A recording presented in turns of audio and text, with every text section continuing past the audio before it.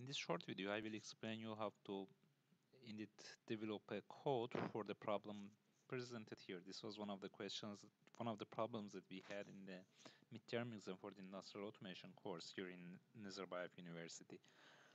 So the process is like this. There are two conveyor belts which are controlled with the motor M1 and M2. And we have items, metal plates, moving on the first conveyor, and they are being stacked on the second conveyor. We have a sensor here to detect that one metal plate has passed in it, or it is stacked in the on top of the second conveyor. We have two push buttons, one for start, stop, and the other one for starting. The start push button is normally open and the stop push button is normally closed one, and we can control the start and stop of the process using those push buttons. So here is the description. Conveyor M1 is used to stack metal plates onto conveyor M2. Photoelectric sensor provides an input pulse to the PLC each time a metal plate drops from conveyor M1 to M2. When 15 plates have been stacked, conveyor M2 is activated for 7 seconds. The operation of the program can be summarized as follows. So when the start button is pressed, conveyor M1 begins running. After 15 plates have been stacked, conveyor M1 will stop and conveyor M2 will begin running. After conveyor M2 has been operated for 7 seconds, it stops and the sequence repeats automatically. So more metal plates will be collected, will be stacked on conveyor M2 indeed. And when the stop push button is pressed, both conveyors will stop. And now I will show you how to simulate this and how to develop the code in the codesys environment. I already have created one project. The programming language is chosen as ladder logic diagram.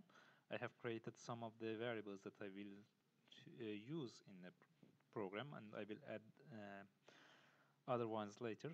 So we have the start and stop Boolean variables, motor 1 and motor 2 Boolean variables, and sensor as the Boolean variable.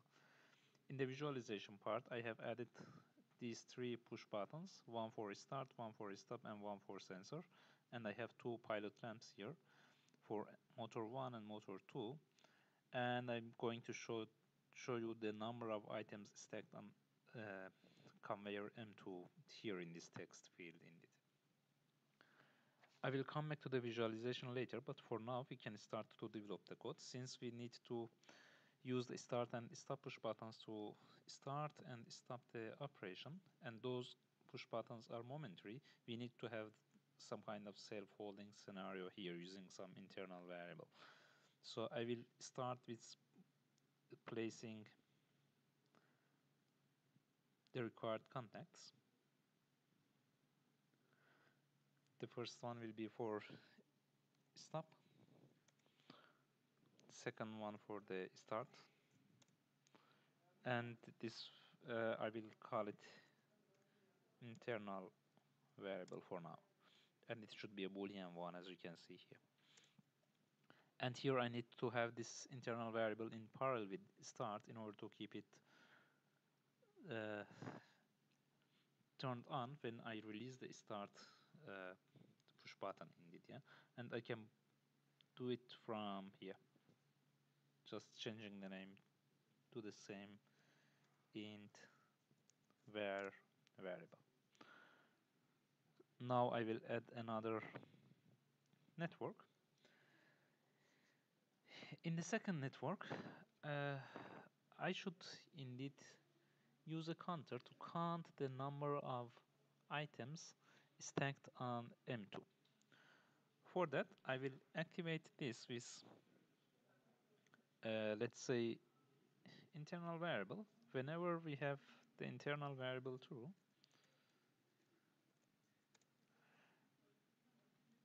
and we have information pulses coming from the sensor,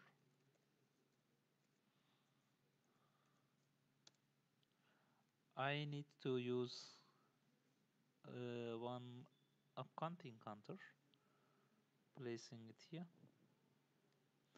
So this signal will provide, I need to declare it. so we can keep the name as it is. The signal coming from internal variable and sensor will provide the up counting input or counting up input for the counter. The preset value should be set to 15 because we want to keep track of the number of, let's say 15 number of items, and I will talk about the about the reset of the counter later. And I can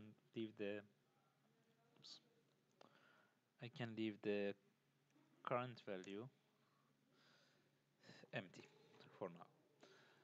So what happens is that whenever we press the start push button and the process is started, each time that there is an item falling onto the stack in M2, we will have a pulse here generated from the sensor, and the current value of the counter will increase by 1 until it reaches 15.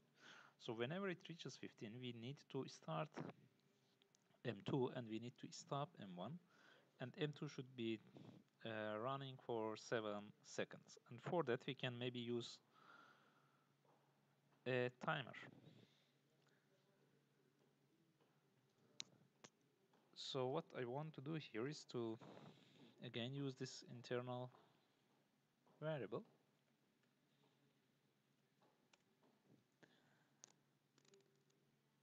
and as far as the counter is not done, it means that our motor 1, the first motor for the conveyor, for the first conveyor, could be running.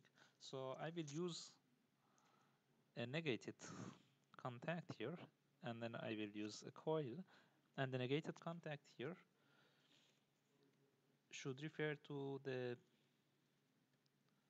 done bit of the counter. So when we press indeed start, and there are items, motor 1 indeed should be turned on. So let's assign this to motor 1, and when motor 1 is turned on, I need to, my caps on is already on, so motor 1 like this. So the counter at the beginning is not done, so here we have true signal, and as the internal variable, as the start is pressed and internal variable is true, the motor 1 will be turned on, and as motor 1 is turned on, items will be stacked. As a result, sensor will provide some signals to the upcounting counter, and the current value of the counter will increase until it reaches the preset value, which is 15, and at that point this indeed instruction here will be false, and as a result motor 1 will turn off. We also need to have 7 seconds of operation for the M2. I can do it from here, so I will introduce a branch here.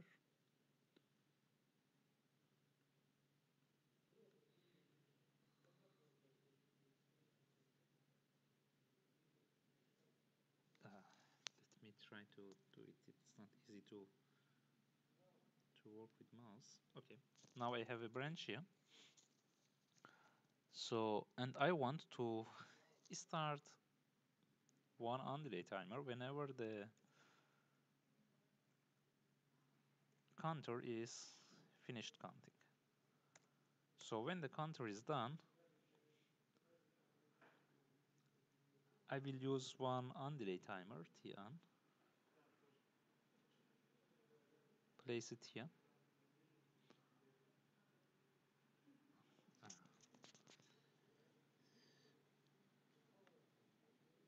One more time, okay, it's there. Just declare it, on delay timer. The preset time should be set to 7 seconds. I will leave the elapsed time empty, and I will use this information to turn on motor 2, which means that as far as counter is done, ctu.q,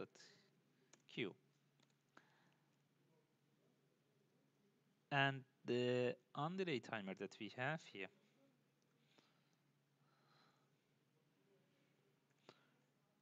t on underline 0 dot q is not finished timing, so I need to negate this.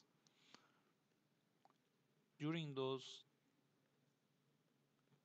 time periods, I need to turn on the second motor. As far as timer is done, motor will be turned off, motor 2 will be turned off, or whenever the counter is reset, the motor will be turned off as well. And now for resetting the counter, I can use the done bit of the timer, yeah? So we will have t on underline 0 dot q.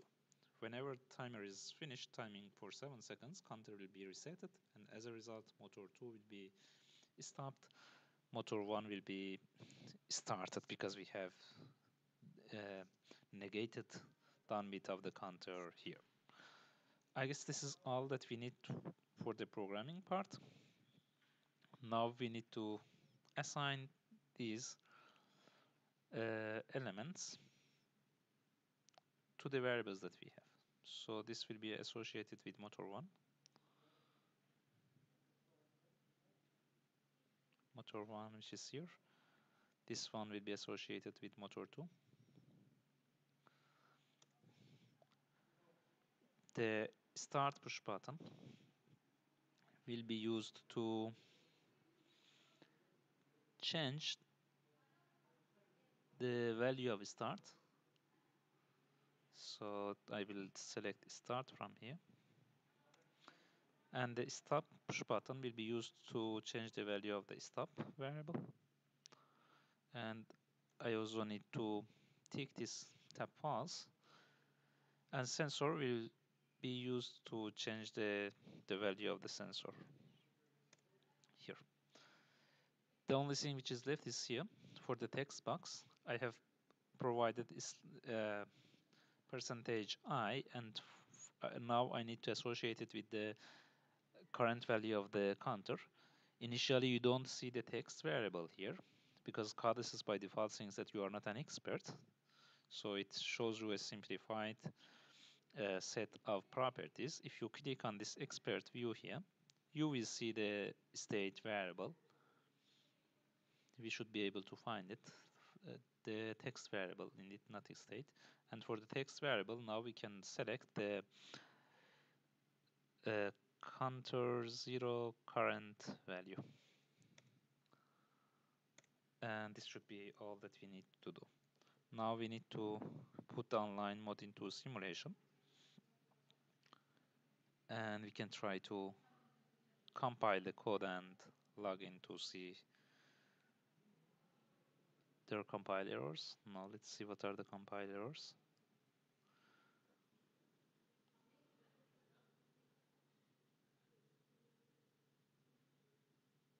Okay, maybe we have some issues here.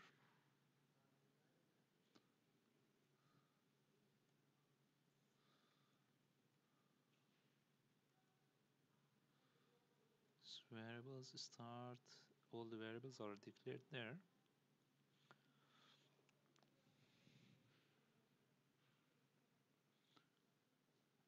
Okay, in the visualization, but we don't have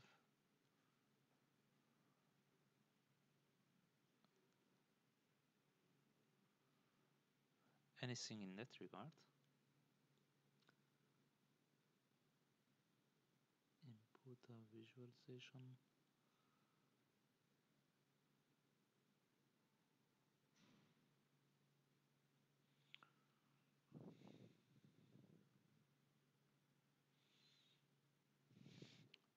Okay.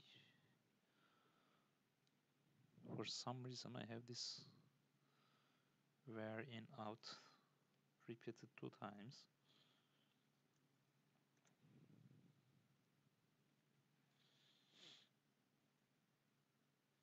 Let me try to build again. Okay, now there's no error. I don't know why it has happened. So we can try to log in.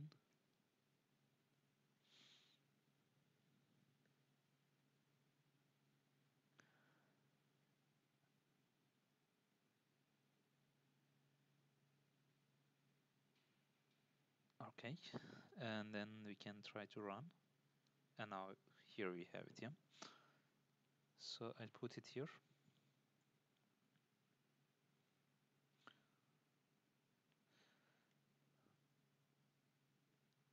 Let's see what do we have for the.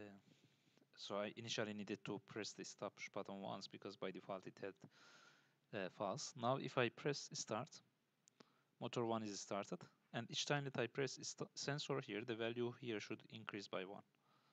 And that's the case. Yeah, 1, 2, 3, 4, and this will increase until 15.